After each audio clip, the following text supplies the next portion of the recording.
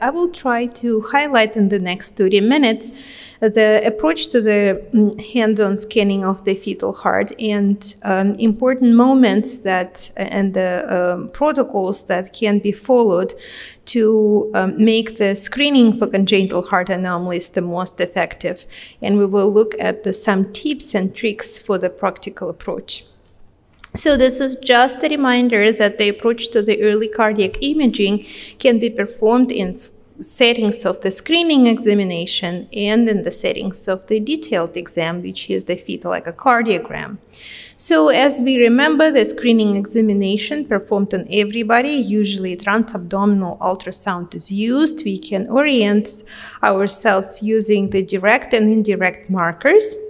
It generally requires that the people who perform screening in the first trimester would be familiar with the criteria for the nuchal translucency measurement and will have the basic training with the addition of the NTQR or FMF certification.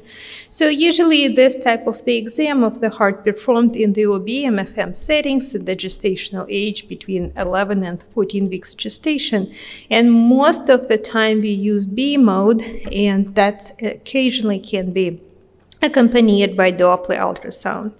So detailed exam, this is a completely different story. So we perform that based on indications. Again, in the first trimester, we have an advantage of the transvaginal ultrasound, and I will demonstrate how we can achieve that. We use the multiple planes. Extra training and expertise is required from the operator, sonographer, or the reading physician. We usually need to involve the pediatric cardiologist specialist, and the optimal time based on our experience, usually between 14 and 16 weeks.